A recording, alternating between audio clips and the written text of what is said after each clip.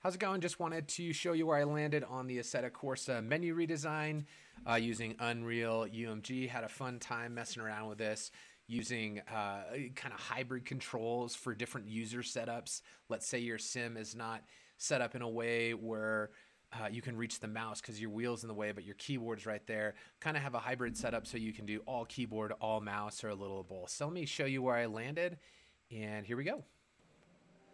So first things first, I have a dynamic background hooked to the mouse, so it kind of subtly moves around. That doesn't really work for console, but I'd use a Ken Burns or subtle panning and fading in and out of images. But for PC, I really like this subtle effect.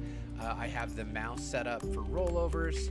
You can kind of get through all the menu options that way. If you click, you're going to hear indicators that the next thing will happen, the new menu will open. You can also navigate through using the keypad or the numbers above your regular alphabet. So 1, 2, 3, 4, 5, 6 on keypad. 6 is over here favorites. As you can see, they're marked with the numbers, or you can go 1, 2, 3, 4, 5, 6. I have it also set up WASD. You can cycle going up, down with W and S, or you can use your standard keyboard as well and cycle up and down on those arrow keys.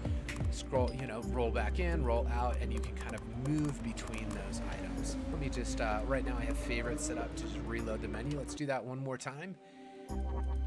And that is pretty much what I have for just this initial menu. You can enjoy the Assetto Corsa YouTube channel, and let's say you wanted to go further, you could put a volume slider or a mute if you wanted to watch this and you didn't want to interact with the background music or background sound. You can just put a mute slider here, and then obviously you can exit back out. And that is the Assetto Corsa menu redesign with UMG and Unreal. Hopefully you enjoyed.